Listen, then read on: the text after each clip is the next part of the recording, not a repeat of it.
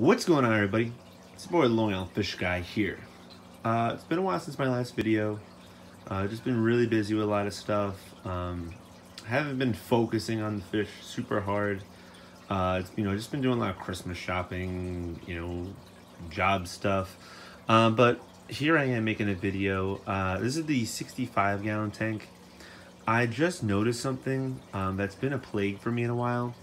If you remember the shipment of Florida fish I've gotten, oh, by the way, speaking of Florida fish, the fish I've added to this tank, which I'm playing a little bit of musical chairs with fish, but the peacock bass and the tilapia, here they are. They've grown really big since my last video, or since you've last seen them. And here I have my double spotted pike, which is hiding right in there. I actually also rescaped this tank a little bit. I added that big piece of driftwood. This is the geos. I actually kind of plan on breaking down this tank. Next time I see a good price on a 75-gallon. The tank dimensions in this tank are not the greatest. This is a 3-foot tank, which is 18 inches deep, and it's like 24 inches wide. So basically, it's the dimensions of a 40-gallon breeder this way and this way. So essentially I have these fish in a 40-gallon breeder with a really big top, because this is 65 gallons. And these fish, they need like at least a 4-foot tank. But the reason why I wanted to make this video is actually for the fish that just swam over there. Is this golden top minnow. I am not sure, and I want him to come back here, but he's probably not feeling well because he's on the verge of death. This golden top minnow, let me see if I can find him. If you watch all of my videos, and specifically actually if you watch my unboxing video, or the one that I actually spoke about, actually getting these new Florida fish, I actually have gotten a total of 5 of these golden top minnows. I've gotten 3 males and 2 females. Now, my first shipment of Florida fish I got, the males died almost instantly. I had them really not for that long. There's also a biche over there. There's the top minnow, just so you could. The male died. He's right back there. He's like laying. Something's up. I mean, I know he's gonna die. I kind of want to get a look of his. That's my pike creeping up. He's gonna die. I know he is. I've dealt with these top minnows for long enough. When their back starts like almost shedding, it almost looks like columnaris, but it's not. And this isn't really the best video because he's kind of hiding. Let me see if I can get around here. There we go.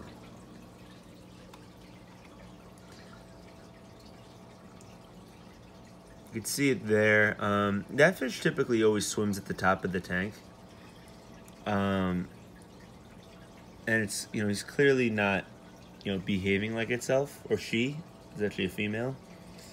And I'm not sure what it is.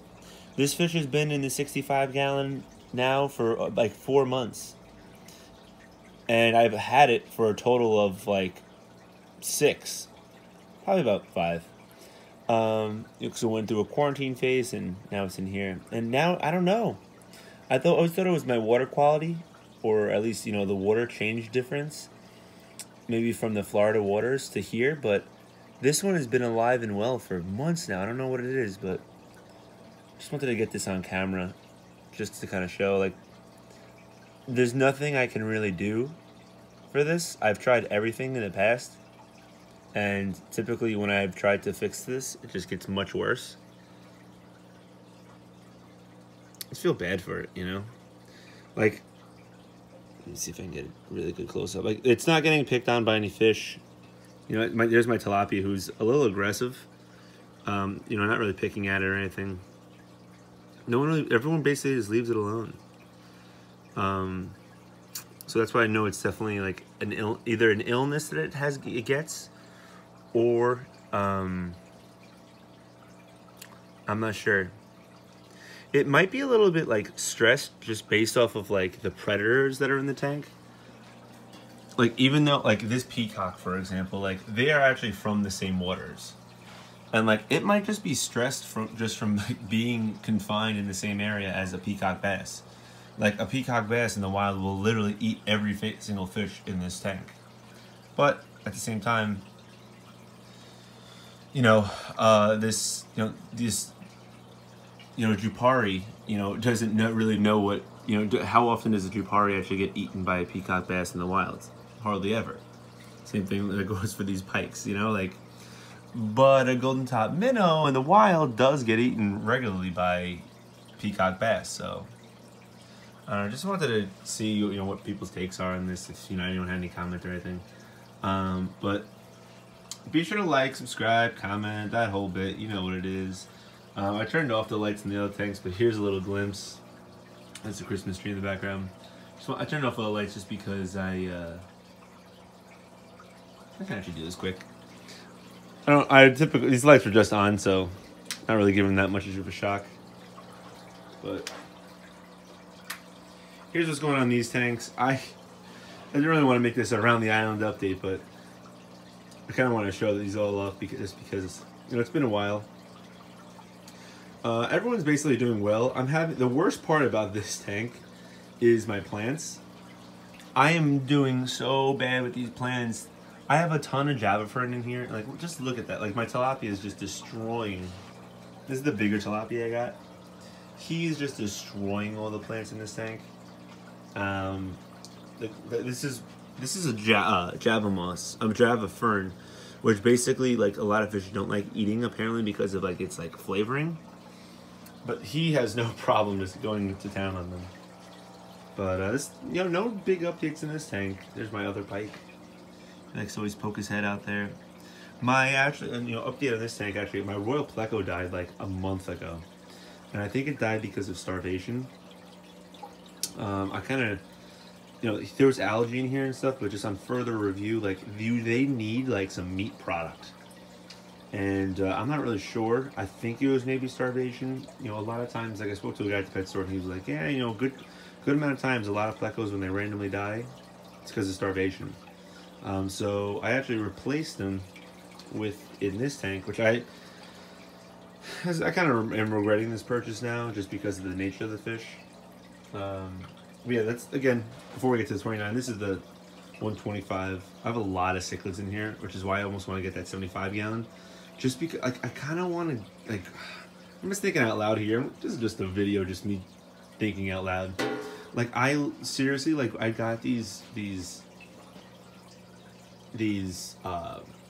red hump geos to breed them, and they really aren't that common, but I think I'm just gonna have to give up on the breeding.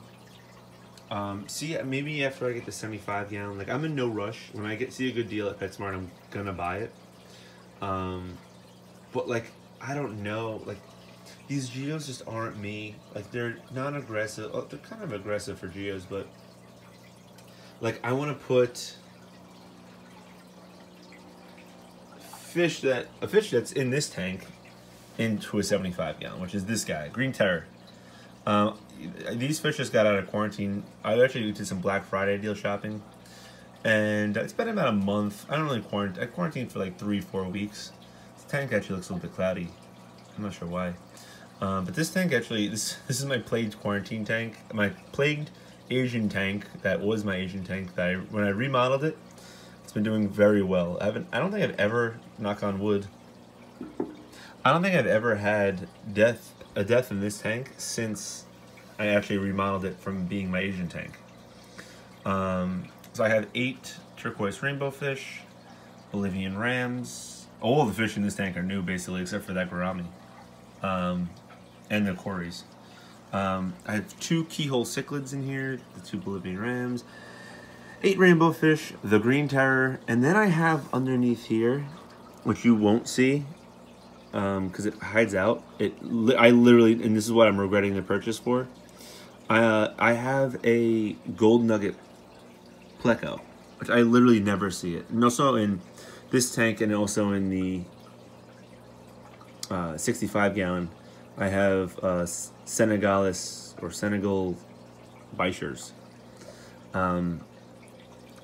If you remember from that video I took of the food and the growing back, these are them now. The other one, the bigger one, is in the 65 gallon, which actually got its fins ripped apart. That one has gotten huge. It's grown much faster than this one. So I'm wondering if it's like a male-female thing or what, but ultimately what I would want to do is add one of them into the 125.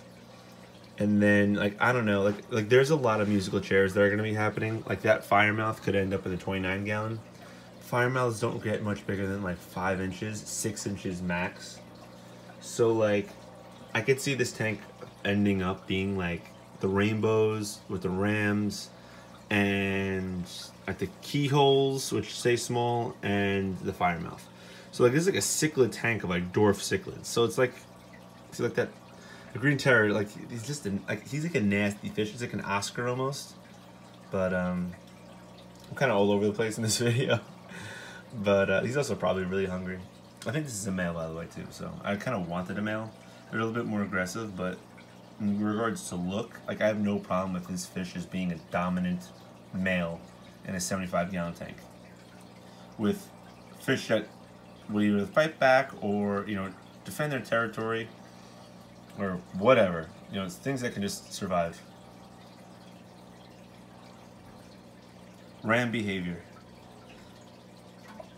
That's why they call themselves the Rams. They can't ever hurt each other, but man, I gotta feed him. All right, before I start just rambling on and on here, this is gonna be it for this video. Like I said before, be sure to like, subscribe. Let me know what you think of all the fish, what you think of their growth, everything. I know for a fact now this is actually a female Jack Dempsey. Upon further review. But again, that's gonna be it. So, peace.